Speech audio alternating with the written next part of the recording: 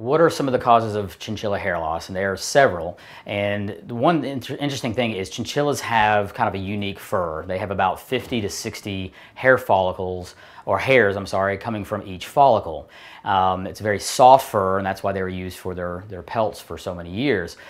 Hair loss can be of many different reasons. Chinchillas require kind of cool weather, low humidity, and so if they're kept in too hot environments, or if they're kept in too high of a humid environment, they can actually get matted fur, and that fur can fall out. Their fur is designed, if a predator grabs them, to actually let go of their fur and call a fur slip, so they can lose hair from having another chinchilla attacking it or somebody grabbing it too quickly. Other things like infectious natures are ringworm, external parasites like mites or lice or something like that. Poor nutrition is a big one.